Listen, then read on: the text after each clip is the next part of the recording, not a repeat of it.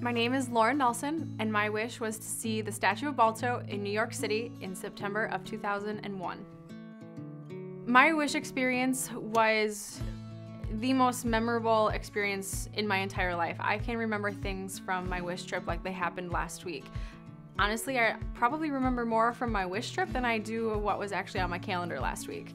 It changed the course of my life, and for that I am forever grateful.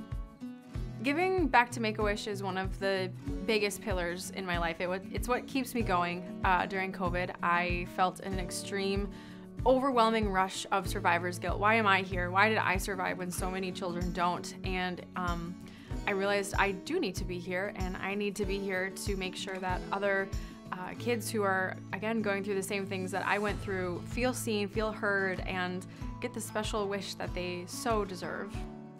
The wishes that we grant at Wish Night will change the course of the lives of the kids waiting forever. And it's because of the people sitting in this room that they're changing lives, and there's no other way to put it.